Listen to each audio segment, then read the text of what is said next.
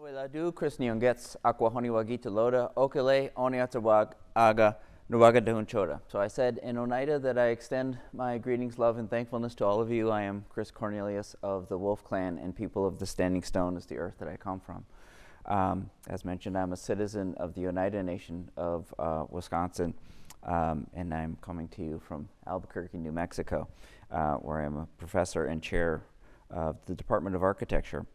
So I'll walk through a few projects, but really talking about how I do think about my non-human relatives in the work. And so the project that I started my practice with was the Indian Community School of Milwaukee.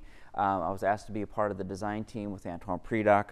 The school was started by three mothers in the late 60s in Milwaukee who were not happy with how basically how U.S. history was being taught to their children, and so they started this school. It was just the three mothers at first. They started in a church basement.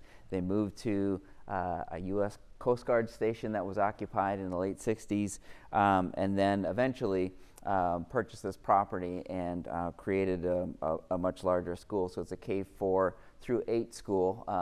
It's private school that's endowed, and so students don't pay tuition. They only have to prove Native ancestry to attend the school. There's 350 students, but the school itself is also a center of community.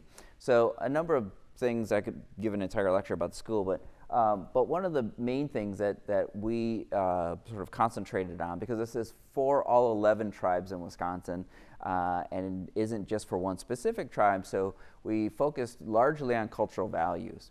And one of the other things we did with the project is we stripped all the institutional names of things from the program, meaning that they have never ever called the place that they eat the cafeteria. They call it feast. The place that you enter the building is not called the lobby, it's called community. The theater is called drum. Because instilling these cultural values into the naming of the place carries on its existence. And so this is the student entrance called migration. So that big event of students coming into the school and leaving the school every day is part of all of that. Within the school, we have these tree columns that were harvested from the Menominee Nation in Wisconsin. They're white pines. Many of them are over 300 years old, and many hold stories of pre-European contact before Europeans were in Wisconsin. They were brought down in a ceremony.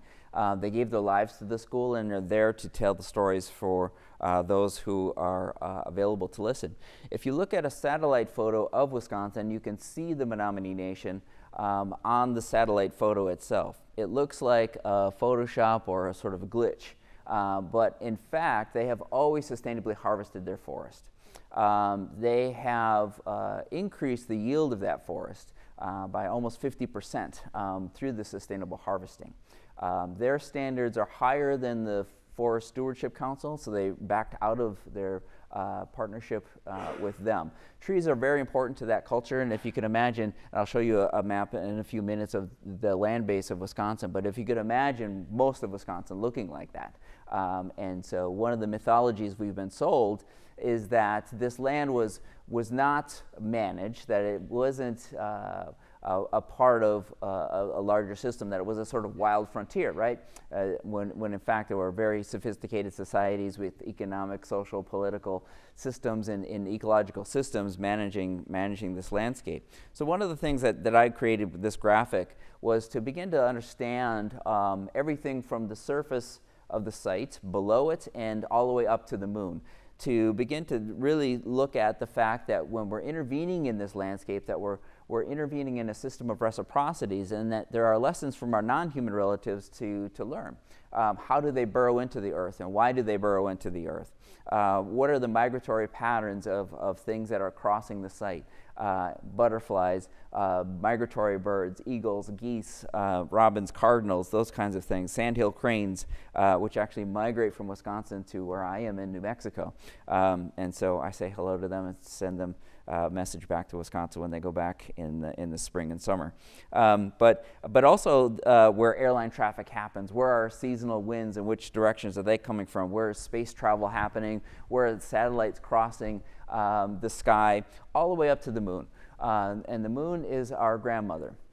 and beginning to think about, when we intervene in that system as designers, that we're not just putting a building on a site, and we're not just making a place for people, that we're actually making a place that has to reconcile itself with where it is. And so this is an image that I created out of a series of those. We created graphic translations of the cultural values. So within this particular one, the migration is on it, dance is on it, the resonance of music, the oral tradition, all of those things are a part of that, and then the naming of the spaces. But this idea, indigenous value of relationality, that we think of things as if we are related to them, right? This is why we call the earth our mother, the moon is our grandmother, the sky is our father, the stones are our grandfathers. We literally mean that, and so when we think about that, and every living thing is our relative, and we begin to think about that, I think that we should be thinking about architecture in a similar way. So in many indigenous cultures, not just my own, and not all, but we think of plants as our oldest relatives. They have seen good growing periods, bad growing periods, drought. Some of them are food, some of them are medicine. They keep coming back.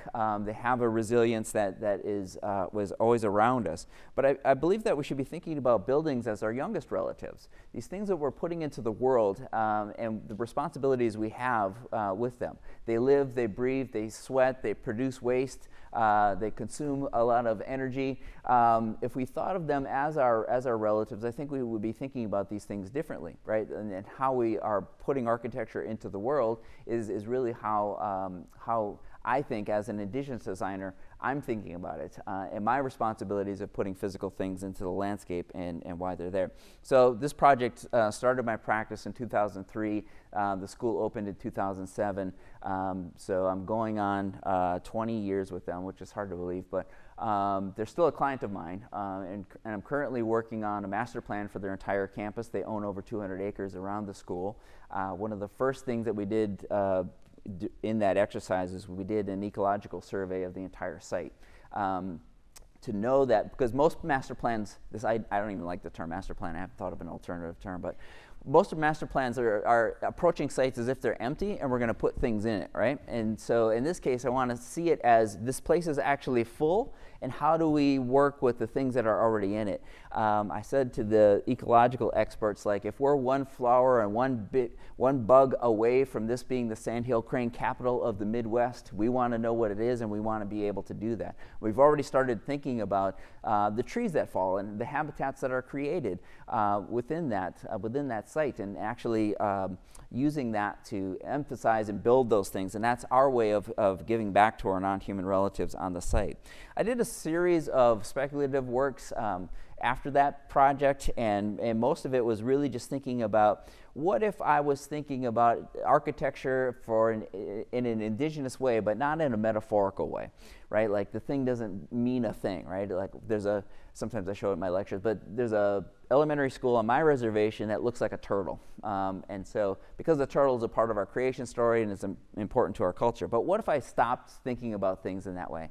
What if I also wasn't clear about who or what made this thing? But I'm only concerned with the thing that made it has a very tacit understanding of nature. And so I started making these models, and instead of using people as the scale figures, I use animals. This one is a space just to look at the moon, and I'm being intentionally unclear whether it's a person that's looking at the moon. Is this elk looking at this thing because it just happened upon it, or is it proud of it? Did it make this thing? Did it help make this thing? Is it related to this thing? Beginning to really think about the power of architecture in the landscape. I won't go into the story, but there is a story about the reservation that I grew up on, and this building that was on my reservation is one of the first ways that I began to get fascinated with architecture and the power of architecture. All the children on the res were scared. We were afraid of this building. We didn't go too close to it because of other sort of mythologies that I believe are true. But I was really captivated as a young person, like, wow, this is amazing. that this is about architecture.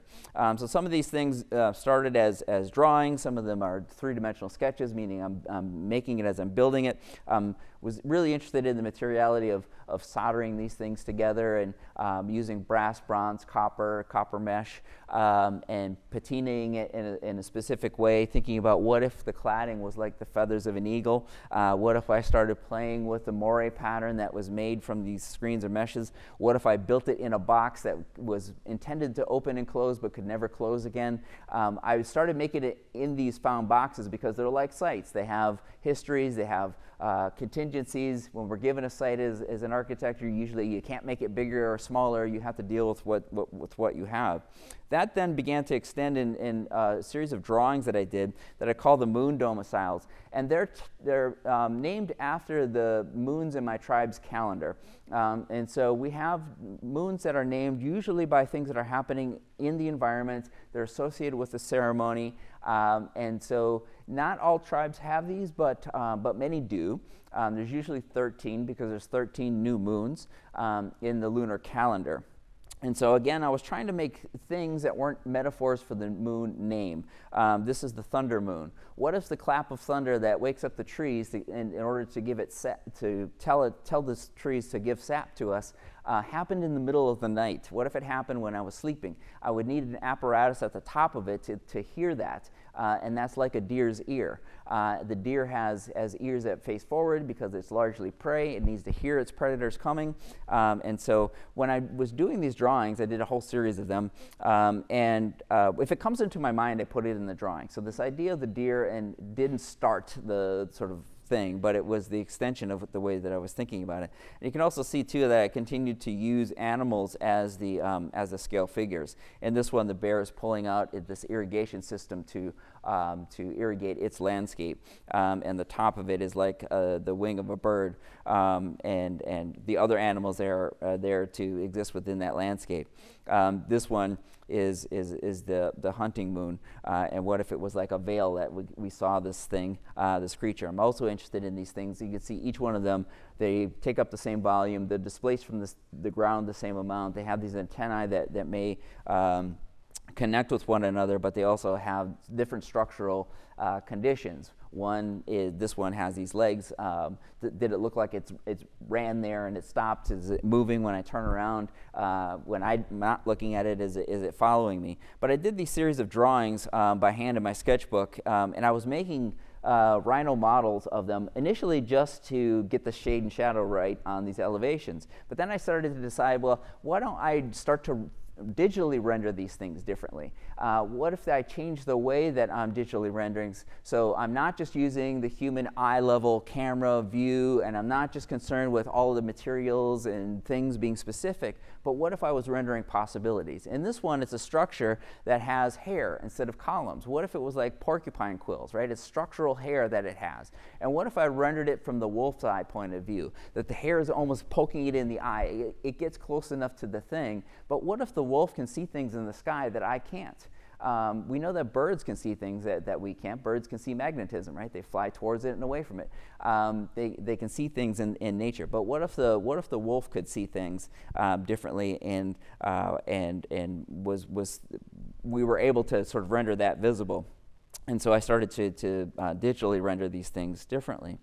I did this installation as a part of an artist residency at a children's literature garden in Sheboygan, Wisconsin, which was just north of Milwaukee, where I used to live. And I wrote this proposal to examine the role of the trickster in indigenous storytelling. The trickster is there, and it's usually an animal. It's not always an animal. Sometimes it's a person, sometimes it's some other phenomenon, sometimes it's a shapeshifter. But the trickster is there to teach us about our own humanity. The trickster does things within the story that might be related to gluttony or greed or things like that. And we see the consequences of what happens to the trickster within the story. Sometimes we don't, but sometimes we do. And the role of the trickster is there to teach us about our own humanity, who we are. So when you hear these stories as a child, they're entertaining. You listen to them, but as you tell them, as you grow old and you gain wisdom, you begin to understand the messages that it is telling you. So I made it out of out of trees that were harvested on the site, and I wanted the children to basically make their own stories about the thing. Being intentionally unclear about program and form with the thing, and it has a subtitle, It's Not a Teepee, because while I was making this thing, everyone came by and asked me, what are you making, a teepee? No, it's not a teepee. But it's made in a way that is, to me, incorporating indigenous knowledge and incorporating indigenous techniques and ways of thinking. I actually erected it like a teepee is erected. I had 3 poles that were loosely tied together on the ground, and then I erected these large trees, a couple of them are over 30 feet tall, together and put this copper mesh on it. The copper mesh is exactly the same mesh that I was using in the model. And I was just using it at full scale. But I also began to think about what if architecture could have regalia? And I was exploring that in those models as well. Like, how does the thing meet the sky? And really thinking about indigenous regalia as being more than aesthetic. I call it hyper-ornament, because it not only is beautiful and ornamental, but it also tells you things about who you are, where you came from, where you belong. So on the right is the headdress of one of my tribe, our cultural group, the Haudenosaunee. We're part of a confederacy. The Oneida are part of a confederacy with Seneca, Cayuga, Mohawk, Onondaga, Oneida, Tuscarora. We are the longest existing working democracy in the world, still existing. Our U.S. Constitution is largely based on this confederacy. There is evidence of both Franklin and Jefferson researching it. But when I look at this Gastoe, it's called a Gastoe, I know that it's Mohawk because it has 3 feathers up. If it had 2 feathers up and 1 feather down, I would know that that was Oneida. If it was 1 feather up, I would know it's Onondaga. When I look at it also, I see antlers, and that means that it belongs to a chief. And the chiefs are elected in our confederacy. It's not hereditary. There are a group of elder women who basically validate the men who are right for leadership. This is why I think there is an electoral college that doesn't have any explanation.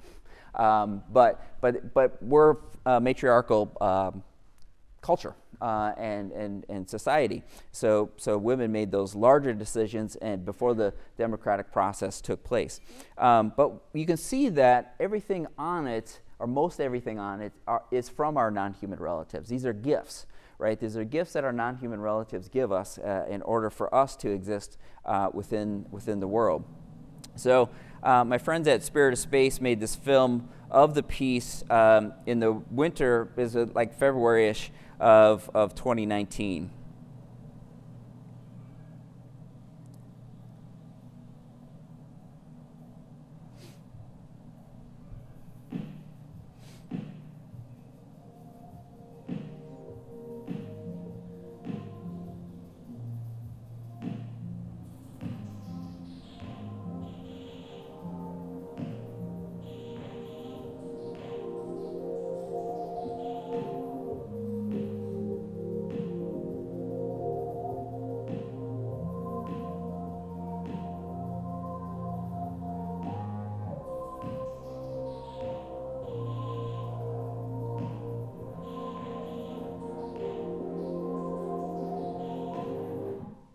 So I didn't tell them anything really about the thing other than the sort of basics that I just explained to you. So I didn't tell them how to make the film or what story I wanted to tell.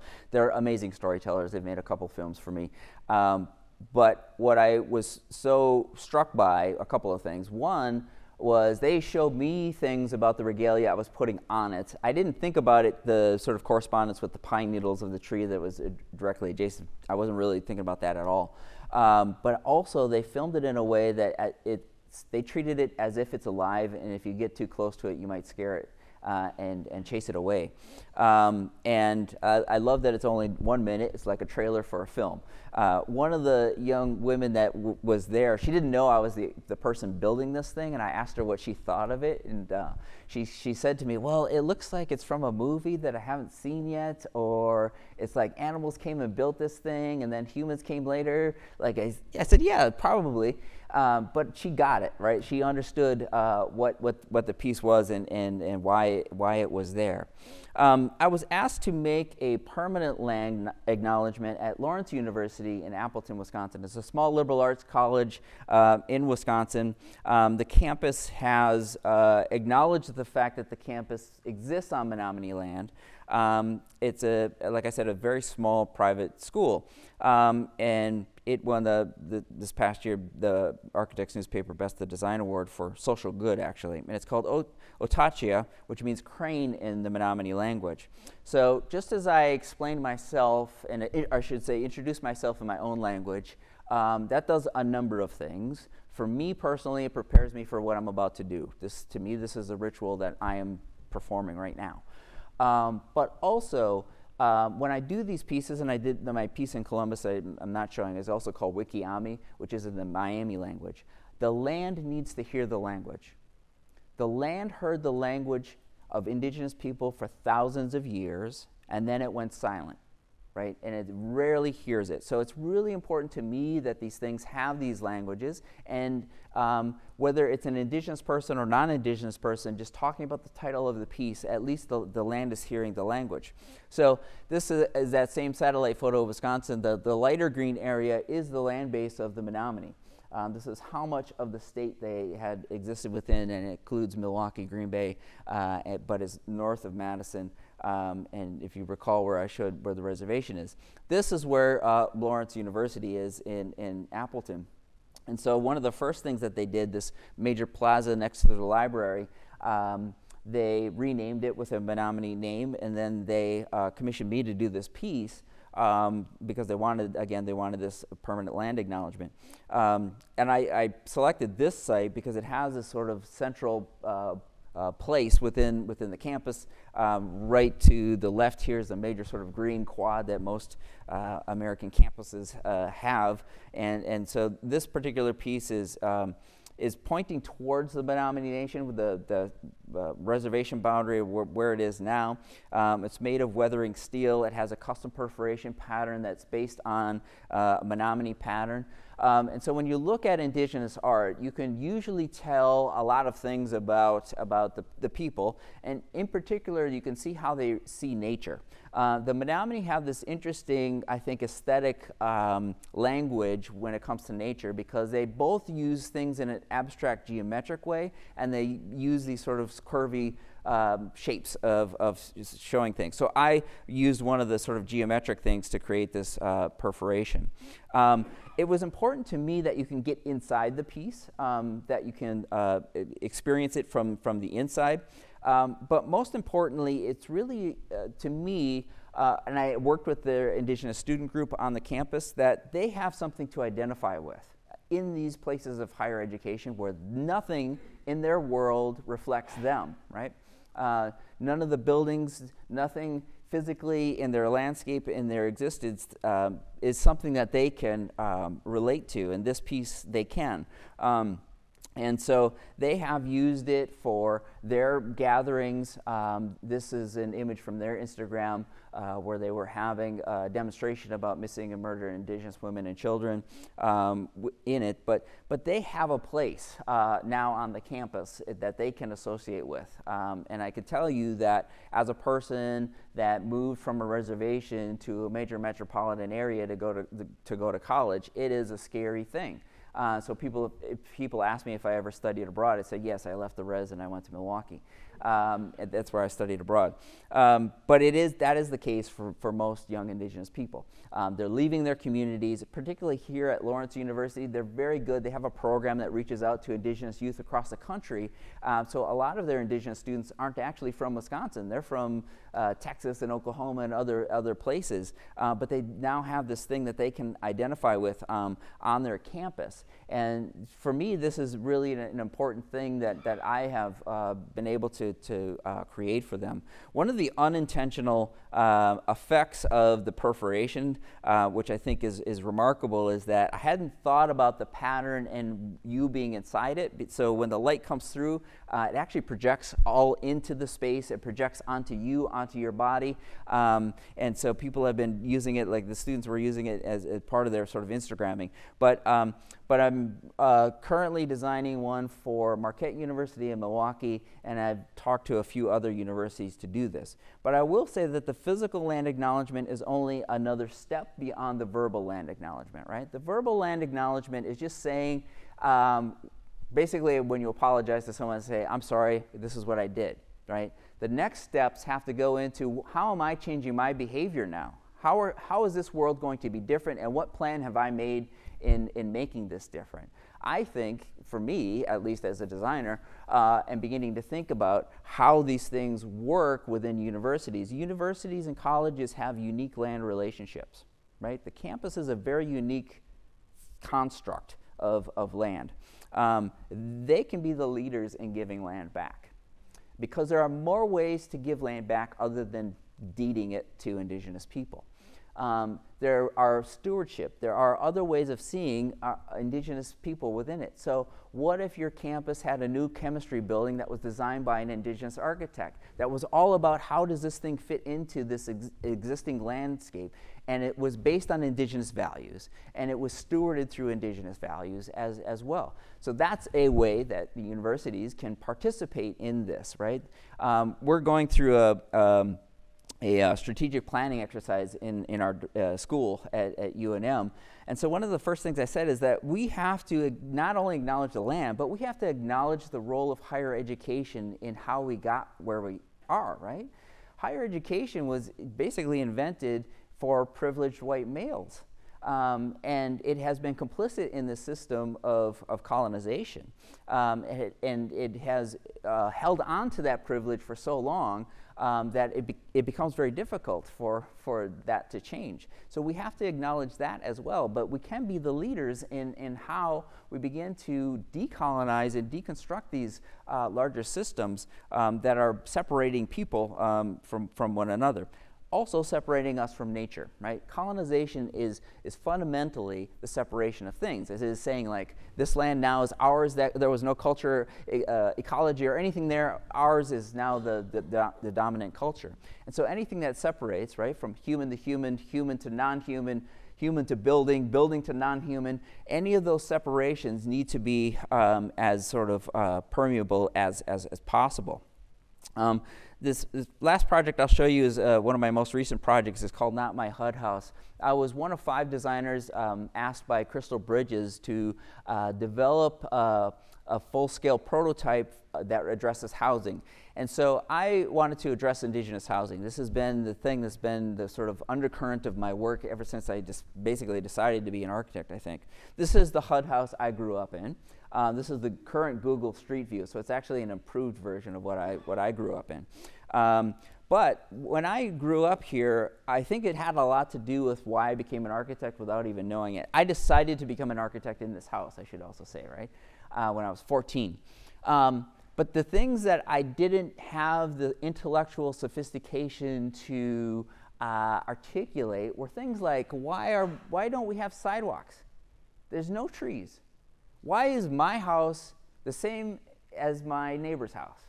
But why are they not lined up? Why, when I go to high school at a non-indigenous high school 10 miles away, and I'm riding my bike in my friends' neighborhoods, their houses are all nice and next to each other, their yards are respectful, they have trees and sidewalks, and people are walking around. Like, that's not happening at where I live, right? This doesn't have a garage. It has gutters on it, but it did not have gutters on it when I lived there. Our basement leaked.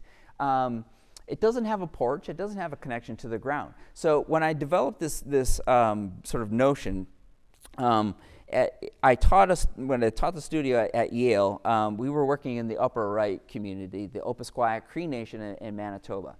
And I told these students that here's one of the things about indigenous housing. It's almost literally the same house everywhere.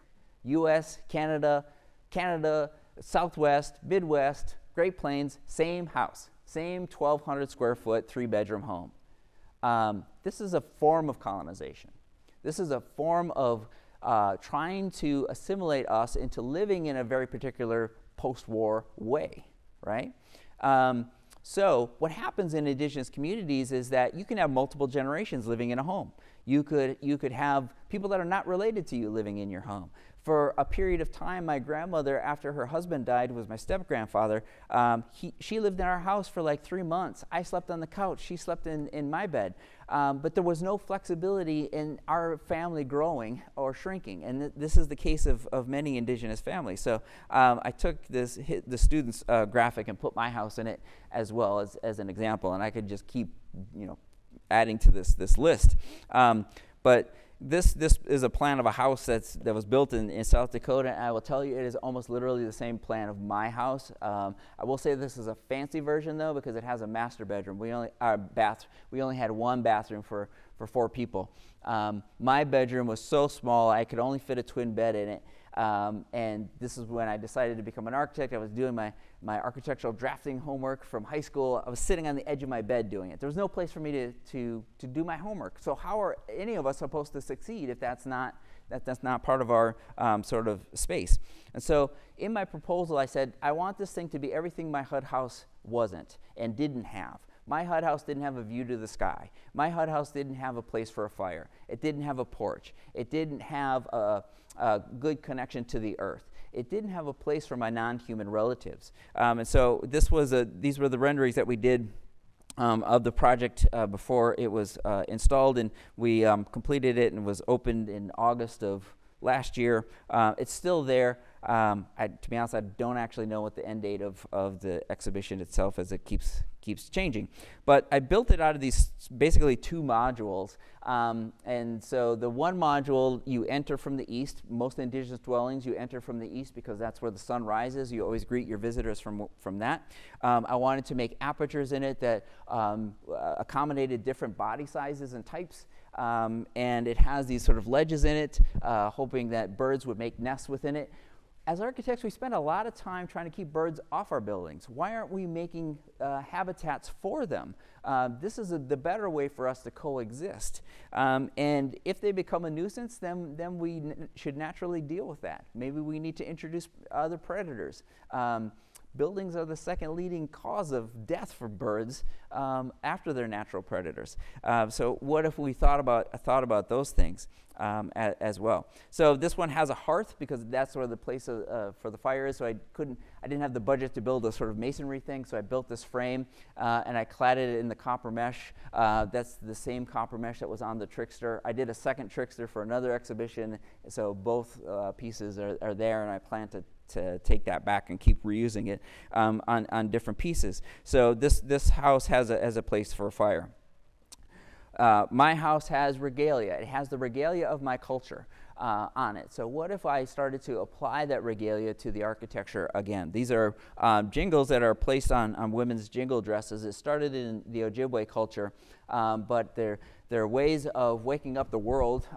So when women have these on their dresses, and even when they're walking, you can hear them. So when they're dancing, you can definitely hear them. But what if the architecture could coexist in that way? I'm trying to let light in different ways. Instead of this sort of weird sliding window that I had in my HUD house that seems to show up in all the others. What if I let light in different ways? Then you can see the view to the sky. And it is intended to resonate with what indigenous architecture was, right? There's almost always a view to the sky that is associated with the fire. And people were building dwellings that you could have fires in without the smoke building up inside the space. This is what I wish I had invented the term, but it's what is called indigenuity, right? People understood the architecture to exist in the environment in a way that facilitated your daily living, your centers of government, centers of religion and culture and ceremony all happen within that. So this house is intended to do that. And so again, like the other work, I rendered these things with my non-human relatives in mind. And so this one is it in the snow. You can see the deers on the porch, and there's a snow owl in the top of the hearth, and it's using it to hunt its prey. But one day when I was there on the site during the installation, I found this. There's deer footprints that are leading up to the porch, and then they end. So either the deer went into the actual thing or ran across the porch. Someone else sent me an Instagram video of deer running up to the thing. I think that that's when our non-human relatives see these things as friendly, right? They know that they're intended to be partners with them. And so we should be thinking of that. I'll share one other story of the Indian Community School. So one of the other projects I worked in that 20 years, I designed a boardwalk that goes from the building out into the wetland, and part of that whole sort of process was scraping the pond. The state DNR said, well, anything you scrape, you have to keep on site. All of that is to sort of keep that as an ecological system. But when construction began, and there's these two huge machines that these two gentlemen were running, I just told them that when you're using this machine in this landscape, understand that you're disturbing someone's home and that you're displacing other living things. And we had the students at the school explain to our non-human relatives in that place that we are going to disturb your home, but it's only to make it better. So if you go away, please come back. And that has happened. It becomes a sort of thriving landscape. It's a simple thing that we should be just thinking about, right? Is how are our non-human relatives being affected by these things? And for me, that's a larger understanding about empathy, right? And how we should be thinking about our world and how we should be empathetic in the ways that we design things in our physical landscape. Yabako, thank you.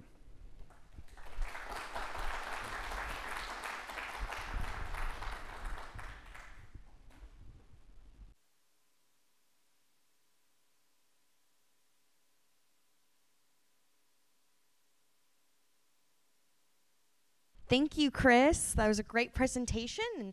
And we'll welcome both Chris and Aaron up. I think if you just want to sit up here, I can move some chairs. For a panel with questions. So if you have any questions for Aaron or Chris, submit them using this QR code, and we'll be reading those out loud. Give us 1 minute to get set up.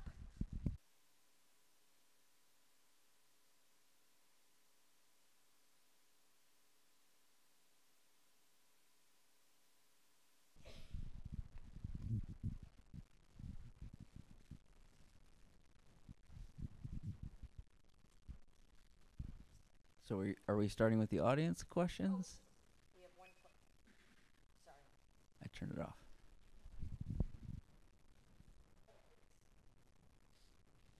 We actually have one question already.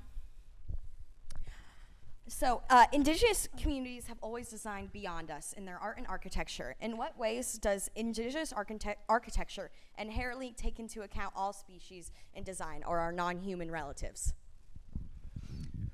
Well, it's about all living things, and so when we think about that, we might think about the things that have legs, wings, scales, right? But it's also plants and trees, the things we would use as material.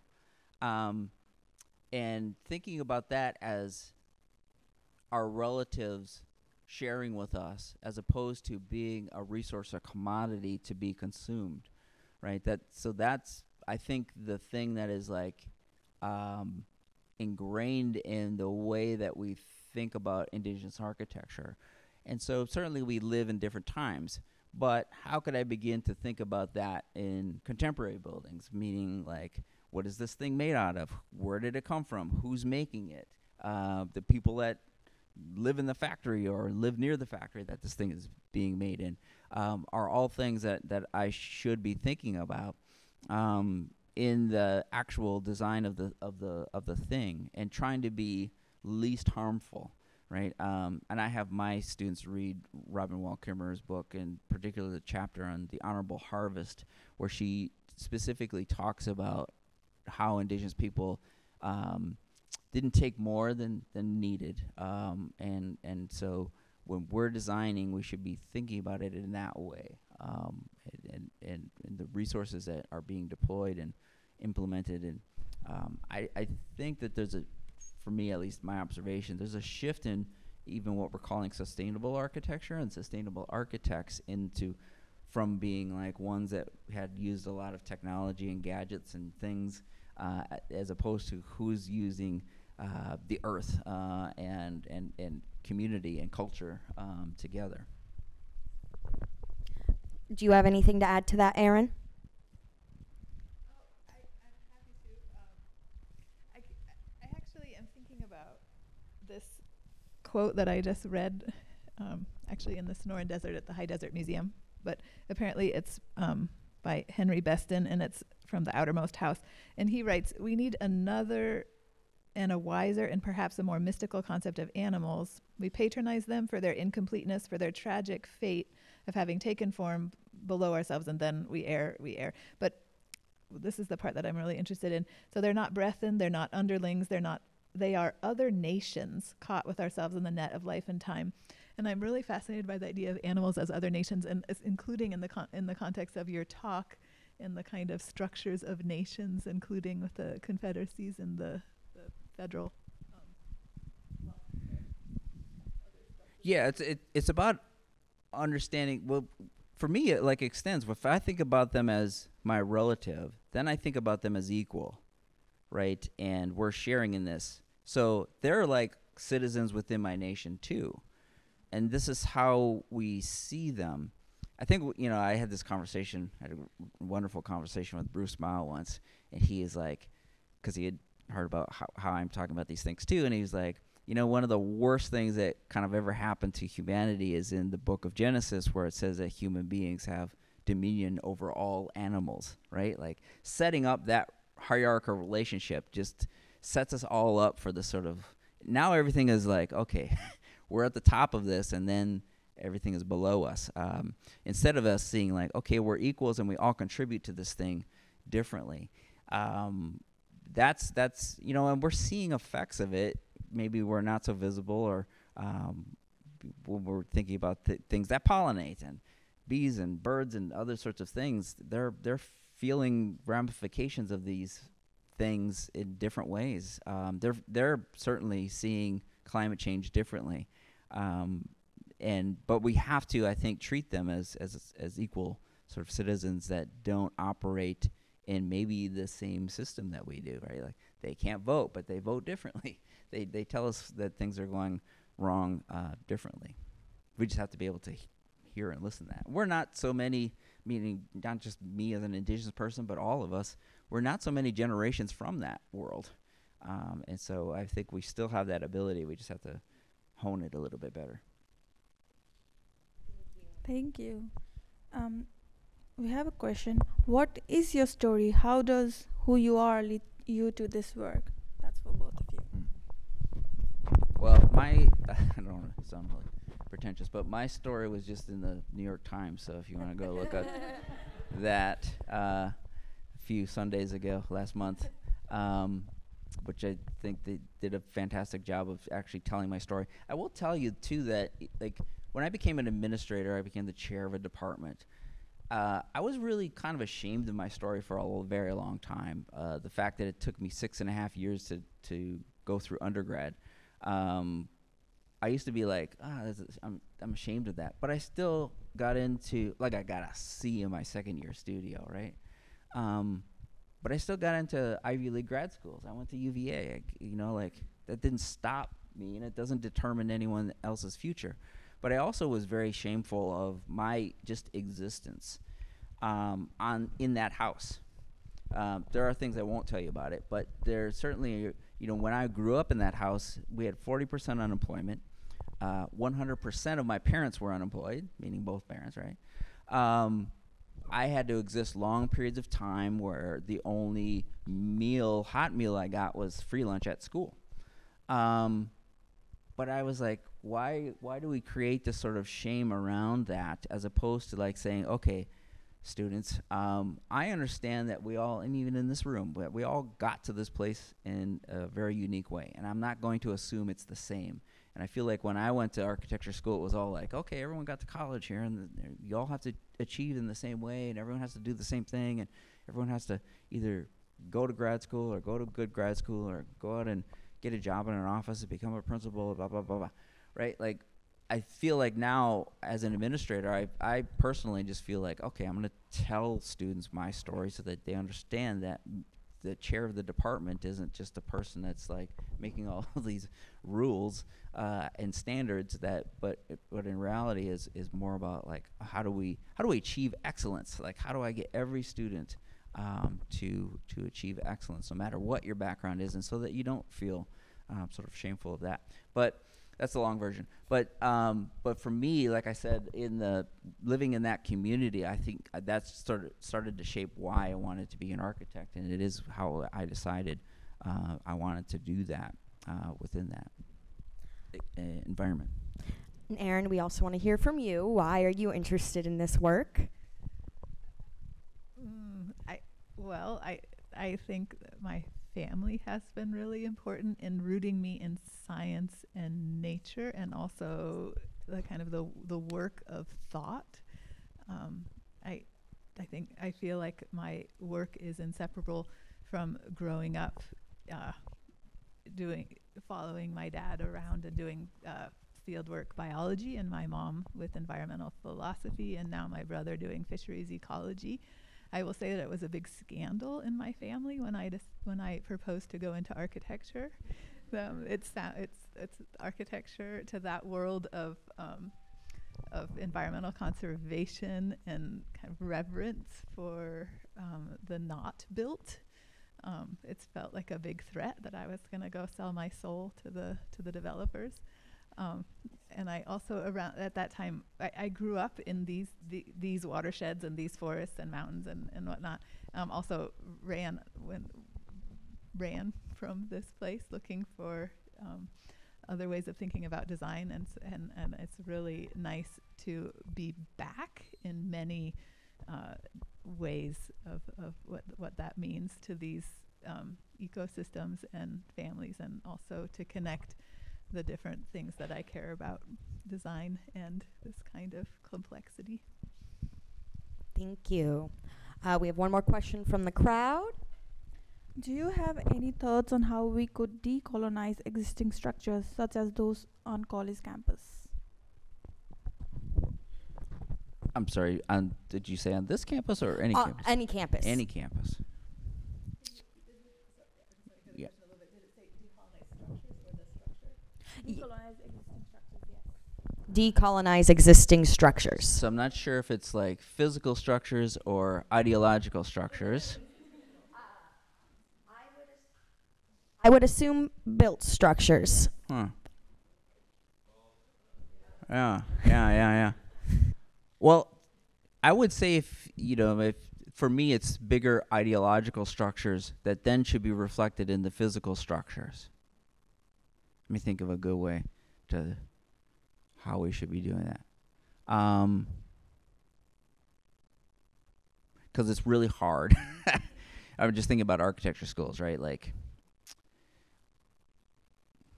I might go on a tangent, but I think that in its conception, there was something inherently wrong with the jury review system, but it's not flawed. I believe in it. I truly believe in it, because if we see it as a conversation that the student is facilitating, and that there is expertise that the jurors are bringing, and we're all sharing it, that's how we should be thinking about it.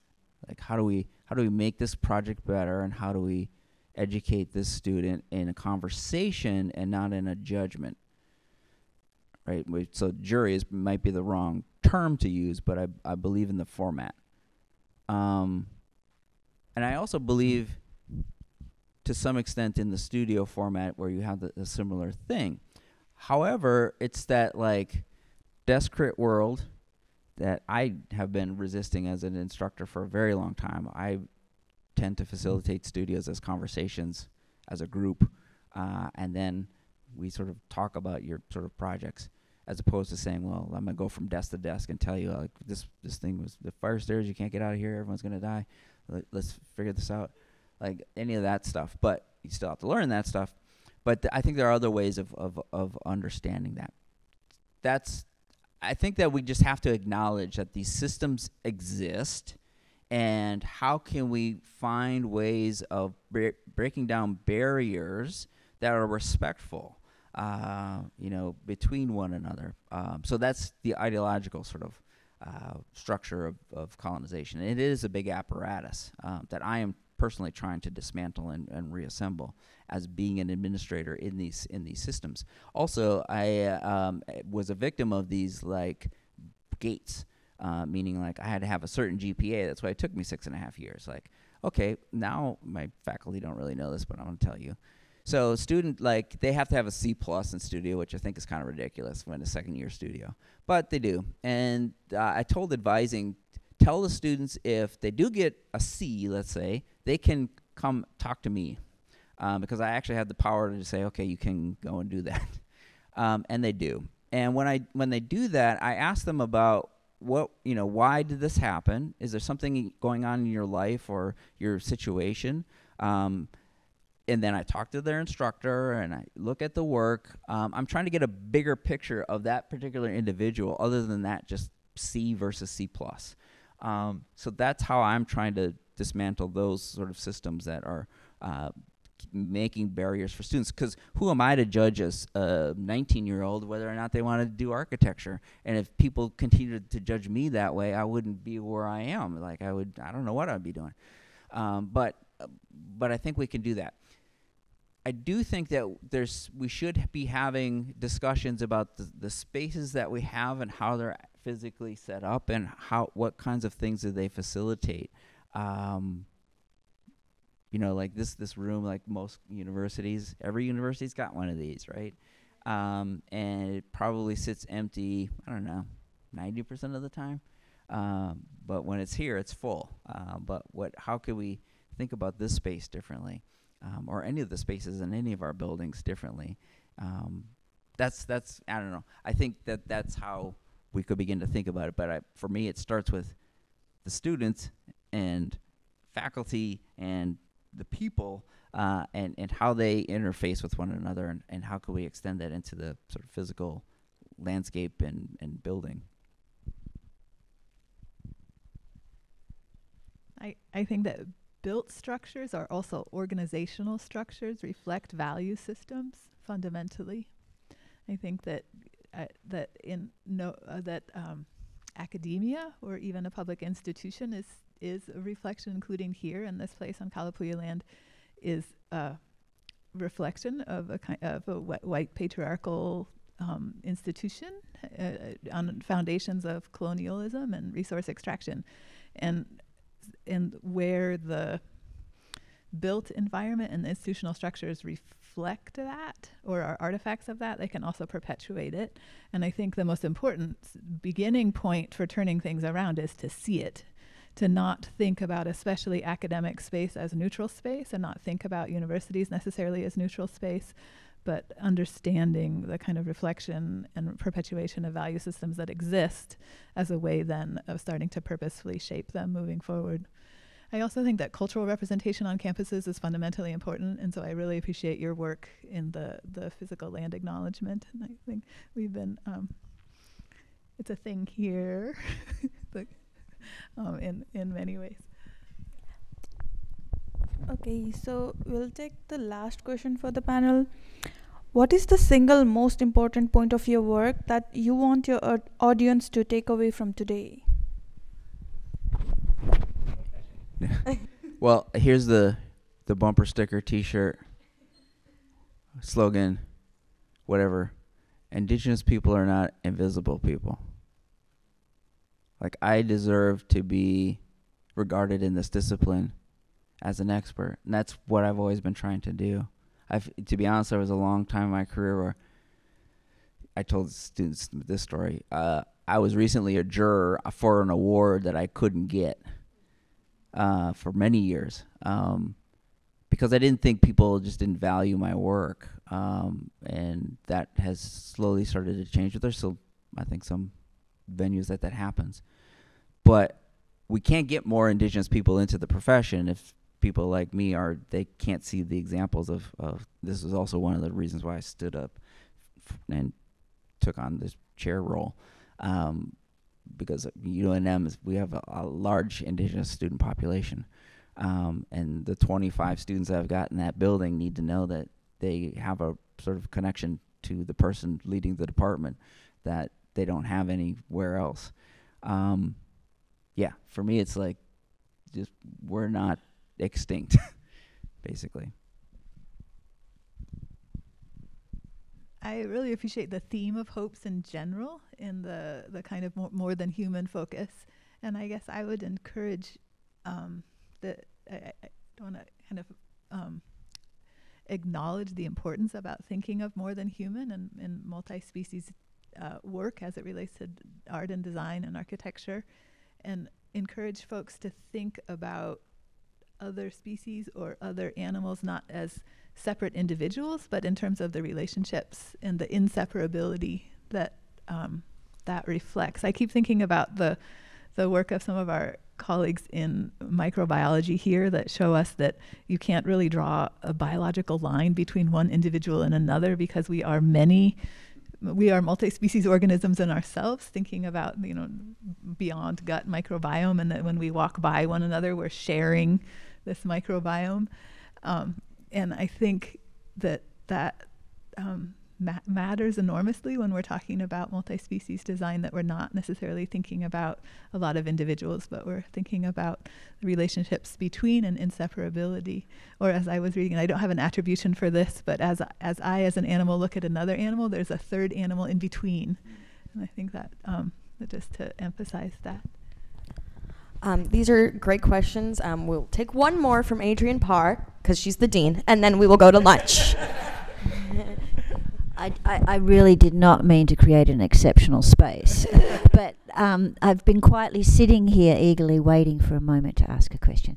So I loved the emphasis on relationality that came out in both of your talks, and that's something that I feel very strongly about as well. So we share that in common.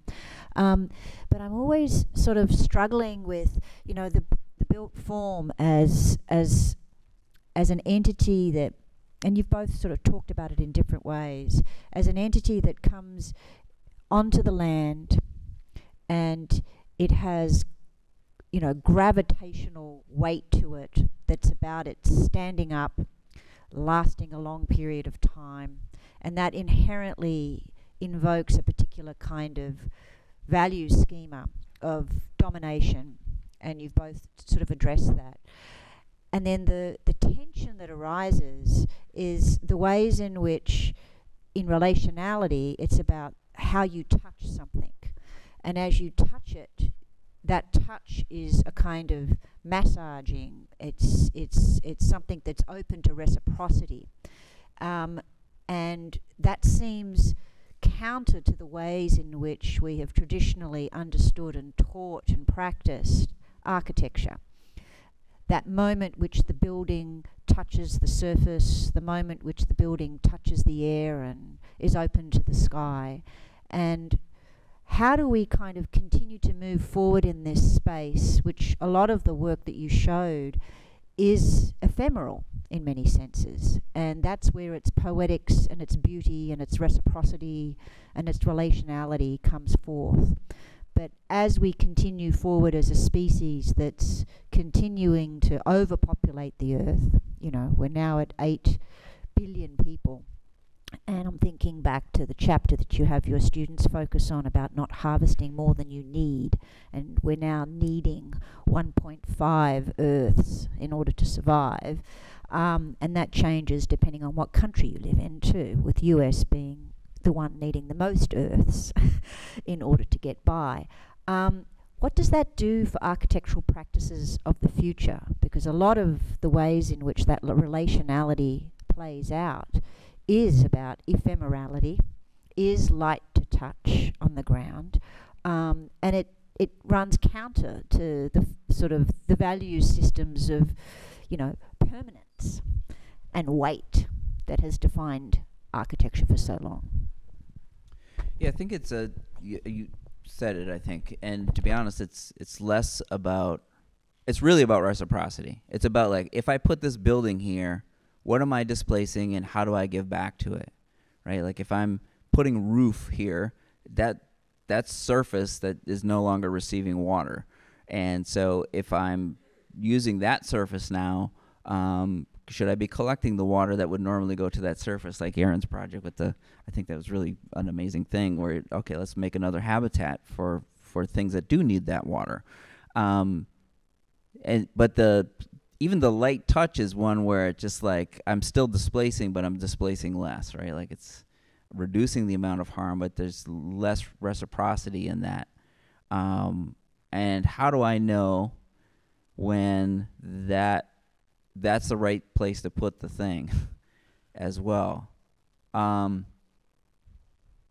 won't get into specifics, but I will say that both the Indian Community School, large institutional project, it stretches almost a quarter of a mile from one end to the other. We, with the school and community, ceremonially asked the land for permission.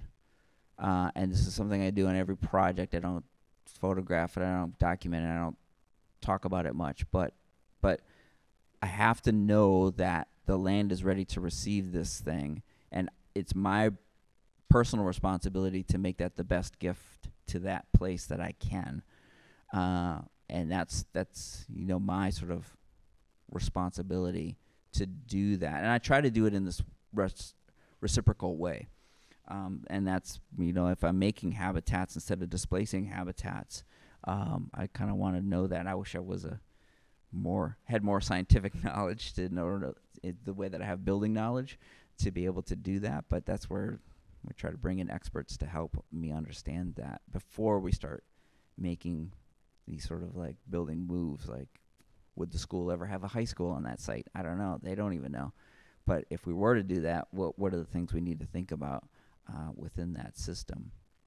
I think for me, it's the idea of reciprocity and giving something back in this thing. It's not a thing that I'm taking or I'm just placing. Yeah, I also think you made a lot of really good points.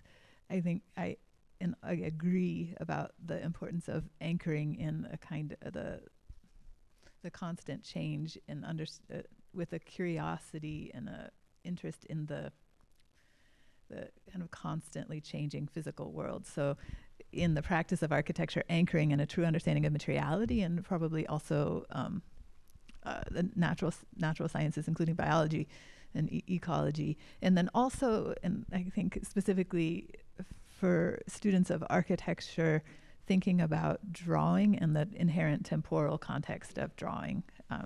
It's very uncomfortable to draw one moment. And so how can drawing layer the time and think about past, present, and future? And I really love your drawings and feel like I have no concern that we're only looking at one moment when I see them. Wonderful. All great questions. We had a lot of questions submitted that we unfortunately don't have time to ask all the questions. We encourage you during the lunch hour to go up and ask Aaron and ask Chris your questions, have some great dialogue. Now we're going to take a break for some lunch, and then we'll come back for our next panel with Megan Hayes and Sarah Gunawan.